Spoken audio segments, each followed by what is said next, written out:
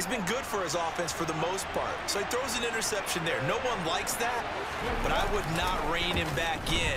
The return on investment thus far has been pretty... Oh, and a bad throw there. It's intercepted.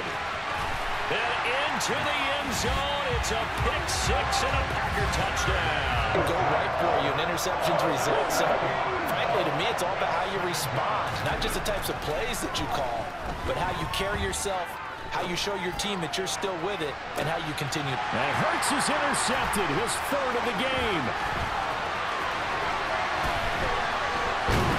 And the Packers are going to take possession 3-yard line. They're going on fourth down with Hurts. And his pass is intercepted for the fourth time today. And the Packers are going to get the